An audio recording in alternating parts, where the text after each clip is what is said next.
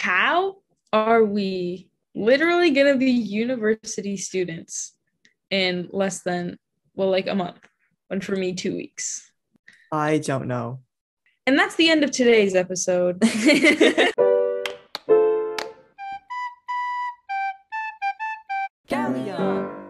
So today's episode is going to be more focused on university. So our previous episode was reflections on high school. So check that out. Mhm. This one is all about university because that's pretty much all that's on our minds right now. Yeah. And for people listening, Berkeley admissions just opened today. So if I've inspired you or struck a chord, please apply. I didn't know that the due date for Cal application is actually earlier than a lot of the other ones, is actually due December 1st. And I didn't know that. So I missed the application deadline and then they extended it because there was an issue with the portal. And then I applied and then it was awesome. Imagine if there was no issue with the portal. Exactly. So don't depend on an issue with the portal. Yeah. So right now I'm still in Waterloo. I'm just chilling and working this summer, but I always have Waterloo on my mind. The difference between Marina and I is that I'm going to be like staying home and going to like a local university, whereas Marina's doing more of a international experience and doing dorms and stuff. And we'll talk about that later. So yeah, like that's just my situation, nothing special. How about you, Marina? I'm moving across the continent, which we've established earlier. You have already moved across I've already moved with my parents to Seattle and I've been here for around 3.5 weeks now. Yeah, it's very different already, and it's already overwhelming, and this is not even where I will be staying. So I'm moving to California in a week and a half. We're leaving on Oh Friday, and man. we're going to drive up to California. Yep. And um, in contrast to Adriana's plans, I'm going to be living in a dorm, and it's going to be very different. And my parents will be 2 hours flight away. So I don't know whether I'm prepared for that, but that's what's going to happen. So we'll see. Yeah, so preparation wise, what have you done so far? In preparation for my university experience, the biggest thing has been shopping because I Mhm. couldn't bring too much stuff from Canada. I just need to get a lot of stuff for my dorm and just so that I can feel comfortable, because Berkeley is also kind of in the middle of nowhere. Like, you need to drive to like big places like Costco and Target and stuff like that to actually get stuff. So we're just getting all that stuff here. Um, there's also, yeah, I have a math preparation course, and I think Adrian has one too. um, where we have to, because our math experience, yeah, we touched on this last episode about our quadmestering experience, how we really only had like, each course was over the course of 20 days of instruction. So our math education has plummeted quite drastically in the last year. So we're really depending on this math preparation course to help us out there. And and I also just finished course selection. And if you don't know, at Berkeley, like, there's way too many people. There's so many people. That's a public university for you. But the scholarship that I have doesn't kick in until the second semester. So I don't get my class choosing priorities for semester. And this is just going to make me appreciate having priorities so much more, because for freshmen, you're given a random time in the day for your course selection from 9 a.m. to 3, and courses just fill up starting at 9 a.m. and it's in 10-minute increments. So my course selection was at 12, which is not that bad, but I had friends that the course selection was at 3 p.m. and all of their courses were filled and they couldn't get any of their mandatory courses for their major. So that will set them behind a little bit, but it's good that I did not have that issue. That's a little bit messed. Like, how are they expecting people? Like, I know they're probably doing that so like the software doesn't crash, but the Yeah. people at 3 p.m., like Yeah. they have to take like electives. I don't know how they're gonna, manage, but Yeah. Oh, and um something that's super different in Berkeley versus just literally just US schools versus Canadian schools. In US schools, you have a lot more freedom in choosing your courses, which could be seen as a good or a bad thing. But like, Adriana, do you want to explain how you got your course selection? It's literally zero course selection. Like I was just like, oh, I'm going to civil engineering. And then around a week ago, they gave me my schedule and like I can't change that. Like engineering's pretty rigid, but this is Mm-hmm. like an honors engineering. And usually Canada, like they just kind of give you a schedule and like you just choose electives after.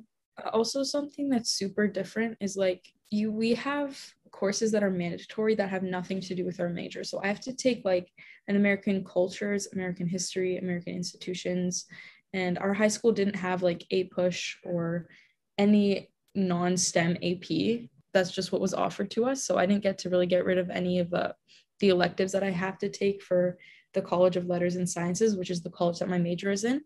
So I have to take like a social science, behavioral science, physical science, a bunch of these random courses that don't really have anything to do with my major. But I would argue that that kind of is fighting for a more balanced education. So there's pros and cons to that. The con is that I have to take courses that I don't necessarily enjoy, but I think in the end, I don't know really anything about US history. So since I'm living there, it might be a nice thing to know. Yeah.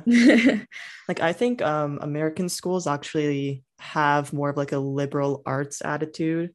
That's kind of like how the colleges in the US came about. It's more like diverse courses, and then you have like more of a major minor approach. So like here in Canada, like we don't have majors and like minors. It's a lot less common. Here we just kind of have, oh, like you're in a mechanical engineering degree, and then you can take Mhm. electives if you want, but like that there's only around like 3 to 5 of them.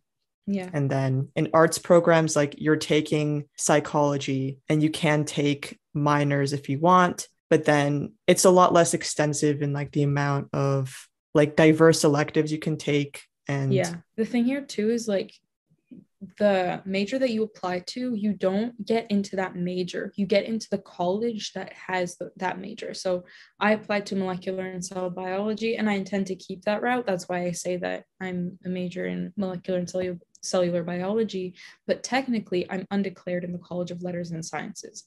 So people that apply to like Russian literature and get in because Russian literature is not a very common field, they get in and then they can switch right into like physics if they want. mhm. Which is very nice because I know a lot of people that did not even have that mindset. They were going in intending to be a STEM major, and then in the middle somewhere they decided to switch into like language or arts, and that's all in the same college. So switching in a college is super easy. Switching between colleges is a little more difficult, like switching from Russian literature to like archaeological sciences or something that's in a Mhm. different college for natural resources. So it's a lot easier to switch in the US than Canada. Yeah, for sure. Touching on like my preparation, since I'm online, I'm not going to be completely online. I guess like my university's operating hybrid, at least from what I know right now. Yeah, same And here. I'm not going to go to residence. So I'm just kind of like treating my room and my basement as my residence. So I've also been investing in things like a monitor or, a calendar and things like that, but nothing too excessive. Like I don't need to go out and buy shampoo.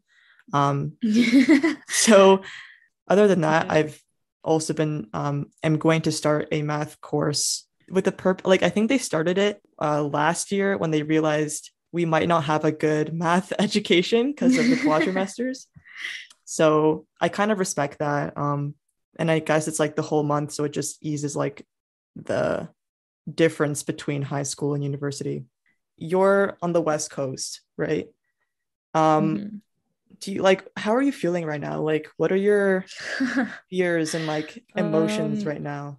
I have like a few fears that are all just stemmed from one thing. Like, am I actually independent enough to handle my studies, feeding myself, making great friends, shopping, like prioritizing time, cleaning my room? That's gonna be a challenge. Um,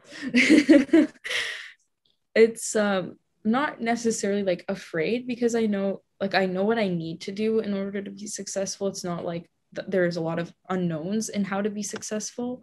There's a lot of resources that teach me how to be successful as well. It's just like, can I actually do it?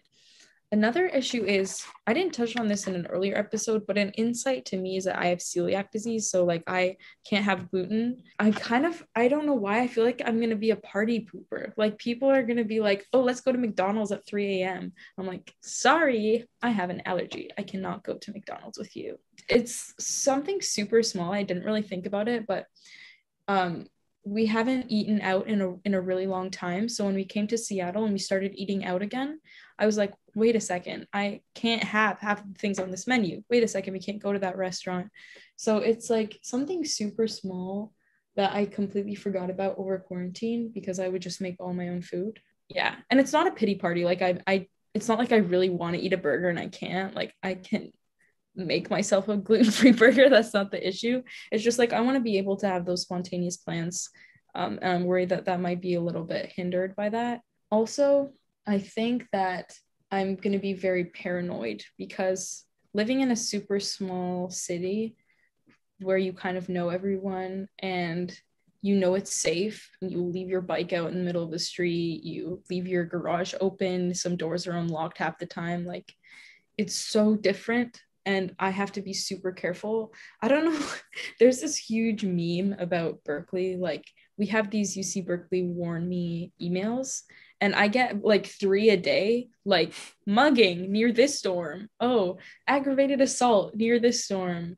Arson in this storm. Like it's yeah, it's a little bit Welcome to disappointing. Berkeley. Exactly. And I'm not even on campus yet. That like the first Berkeley email I got was literally an arson email. So Amazing. yeah, it was really great.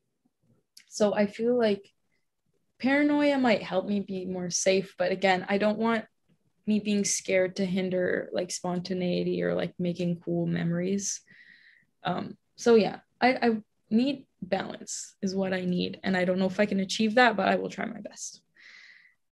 Yeah, like I guess like when you move away, then you realize how many things that like you take for granted or just like Yeah. integrated in your daily routine that like get kind of altered or taken away. Mm-hmm. But one advantage I see from that is like you'll just be more inclined to like make better food choices, make your own food later down the line. And Mm-hmm. like honestly, I don't think it's going to be too much of a hindrance because you're going to be more independent anyways. And I don't think you're Yeah. going to be like going to McDonald's at 2 a.m. And I'm sure like they like, you know, food options are probably more expensive. I'll just get a Coke, yeah. Or I'll always have a burger in my bag Like with me at hash all browns, times. man. Yeah, exactly. Hash browns? Yeah. At first they'll be like, oh no, what if, like paranoia. And I get that too. But then you realize it's not as bad as it seems. And Mm-hmm. yeah, I mean, we'll see next episode once Yeah. once you're in the dorm. Yeah. Um, yeah, like even if I'm like at home, like I still get like the regular university fears of like, oh, am I going to succeed? Like, how hard is it going to be? Because Yeah. like you always hear that like engineering and STEM is hard, and like it's going to take time to adjust really like my routine and my schedule because first year it's probably like one of the hardest years just because you're like adjusting so much. And so Yeah. it's going to be like I a don't really think I'm big gonna be able mind. to sit down and work at all. Like I'm Mhm. gonna be looking out and seeing everyone explore the area. It's gonna be really hard to get myself just to kind of ignore everything that's going on, all the craziness and just work. That's gonna be pretty hard. Mhm. Yeah, because Berkeley's like a lot more interesting than Waterloo. Like, I'm not inclined to like go out anywhere just because it's so boring. But at Berkeley, like, I would be also just exploring the beaches, being distracted by like the cool people around me. And like, I think Yeah. it'll definitely take a couple weeks to just be like, okay, I'm at school, not really on vacation, but it kind of feels like Yeah. I'm on vacation. Yeah. Yeah, My that's gonna be a brother weird told me that feeling. the first year feels like summer camp. And I already feel like I'm in summer camp without even being there Mhm. yet. So yeah, I Yeah, feel like like that that's just like probably what it's gonna feel like. ties into our next point, which is like misconceptions of like staying at home and like benefits of going somewhere else. Because when you're someplace new, like you feel more like excited and you're excited to like work because you have more people, but also like it depends on the person. Like you might be more distracted by that. Like I feel like being at home, and especially since it's like half online, is nice for just like putting your head down and working, but also like can get like really tedious and a lot more boring when you have like that extra free time and you don't have like a new place to explore. Yeah, that was something I was thinking about saying, but Waterloo doesn't have great like sciences. It has really great engineering. We have Laurier that's really good with business, political science, arts, stuff like that. The closest like really good place for sciences for me for biology was U of T. So I was going to be moving away either way. Like that wasn't really an option for me. And I don't know even if UW was as good as U of T for biology, I don't know if I would be staying. I think a part of me always just wanted to see what more was out there. But now that I've been here just for like 3 weeks, I miss home so much. And I don't know how I'm going to handle this. I think I needed this jump just to push my independence. I needed that little bit of push to start putting my life in my own hands and start controlling different parts of my life. I think quarantine, especially being stuck at home a lot and being stuck in the same area, it made me really love Waterloo more and made me love my friends more. But I think that it's a place that I would come back to in the future once I have regained my independence. So some people need that jump, some people, including me. And Adriana is literally already more independent than I will ever be. So, yeah. No, like we're just walking around the city and like, I don't know, finding Tim Hortons, and Rena just points the opposite direction. I'm like, you've been here your whole life. There's one Tim Hortons. We always get lost. Yeah. Yeah. No, Here, but oh yeah, it's here I've already seen it change. Like I already led my family successfully to a restaurant like 3 blocks away, which that's was amazing. already yeah. Adriana knows how big of an achievement that is. Yeah. Um yeah, it's Like your pretty brain nice. just needs that like Push. Needs that push. different environment, and yeah, that Yeah. just push. So then you'll see in second year and third year, like you're gonna be at like a different level of maturity that like Yeah. even right now like you can't really imagine, but that like change is going to benefit you so much once you like need to move somewhere else for a job or like travel on your Yeah. own. Yeah, And that's what I was thinking. Like a misconception about staying at home is that you will never get a new experience. It's mhm, like the summers are free, and at UW you have co-op, so you have like 3 months to discover this new place of work, and you're actually getting paid. That mhm. is that is a whole new level of independence that unfortunately as a biology major I will probably not experience anytime soon because everyone's so desperate for research that probably not going to find a great paid position in my first or second year. But um But yeah, yeah. like even though I'm staying home, like I chose a place where I'm going to have a good co-op program that I can go to Montreal, go to Toronto, even Mhm. maybe go Go to yeah, California. go to California as well. If you have like a co-op program near you, go for that, like, you know, try it out. Or even if you want to apply somewhere else, like California, like 4,000 kilometers away, do it, because Mm, during university, like you need to figure out what kind of environment you like, because your hometown may be a great place, but like you don't know if it's a great place. There might be somewhere better that you thrive better in. And the only way you know that is if you travel, if you work somewhere, if you study somewhere different. So yeah, takeaways: go somewhere new at least, you know, once during your whole university career, either for a mhm. co-op internship or for study or research, because you'll learn so much more than if you just like stayed in the same place your whole undergrad. If you want to go somewhere new and like also, you know, not break the bank, work there, you know? Yeah. I was wondering, like, some people feel like this is just in conversation with a few people from school at the time of application. Some people feel like staying at home, it ruins your university experience. What are your comments on this? Whether or not you move somewhere else or stay at home, you're still being independent. So even the studying process, you're not having time in class to study. Like you'll have to study on your own, read up on extra things to understand the material. So in that sense, you're being independent. You know, what I'll have that's different from Marina is that I won't go to like a canteen or something.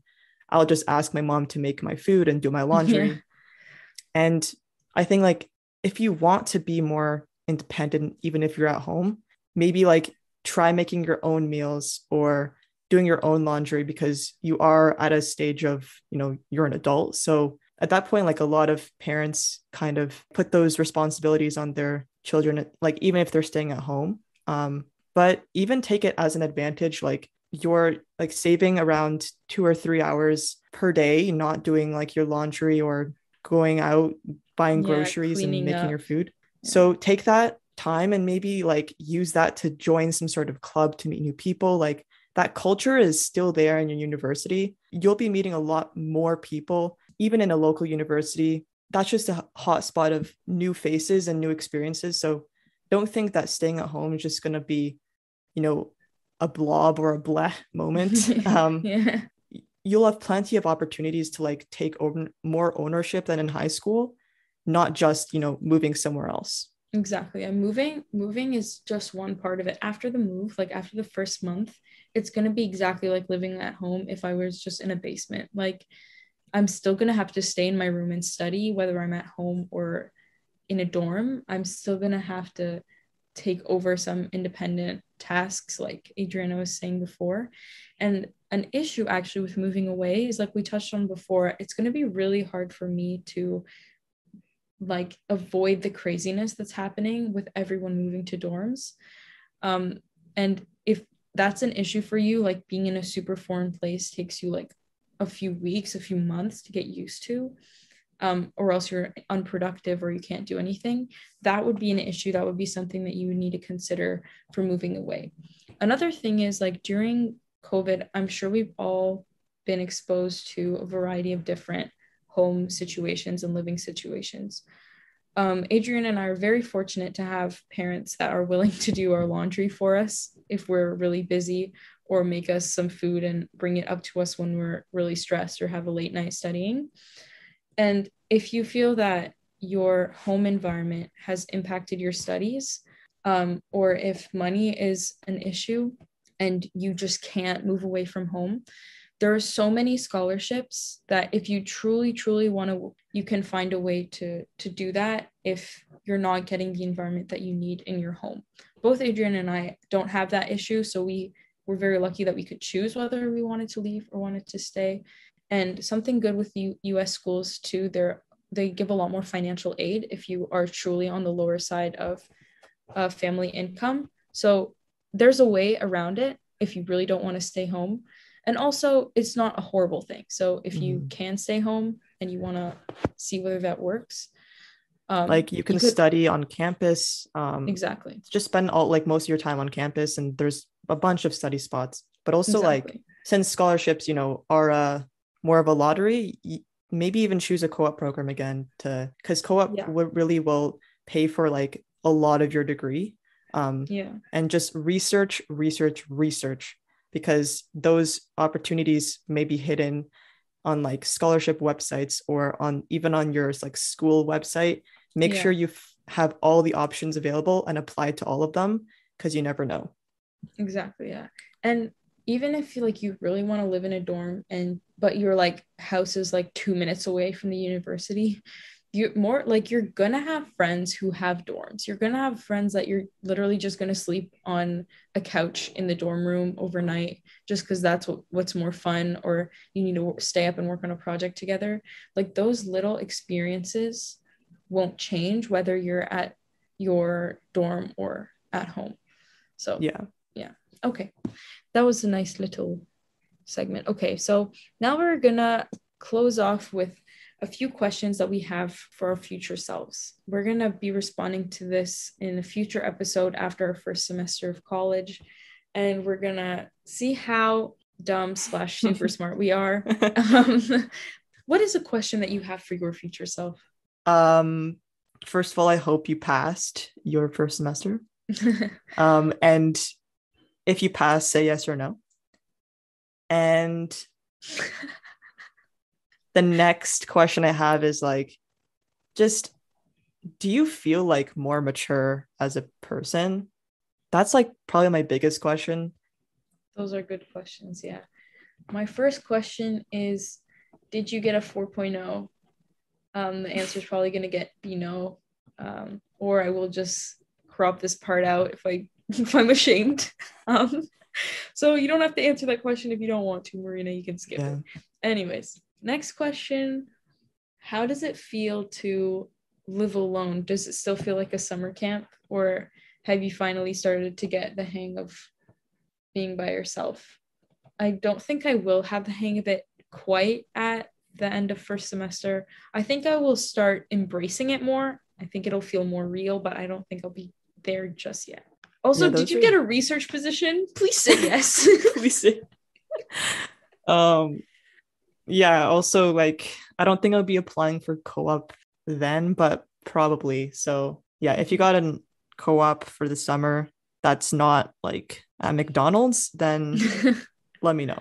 But yeah, those are some really good questions, and I'm just excited to see what we respond. And like, I mean, Marina hasn't moved in yet, so that's like a whole other conversation.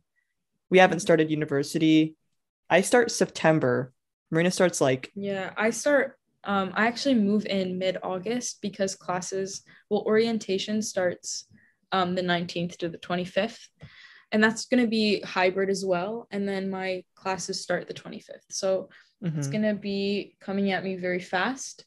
But the thing with Berkeley, if you don't know, if I haven't sold it to you yet, we have a month-long winter break, so we have earlier start date and later end date, but we have month-long winter break, and we have all the other breaks too. We have spring break, like reading week break before and after exams, or sorry, just before exams. Like, it's awesome. So I will be enjoying that a lot. That is epic. I think I only have like a week in between my first and second semester, but you also end earlier. So pros and cons. I'll be ending in May, and then I'll start my new co-op, and I don't know where that's going to take me. So we'll talk about that later. But overall, I think this was a really good, just sort of /therapy session /podcast. Yeah. This is super valuable for me, and I hope it was for you too, whoever is listening to this.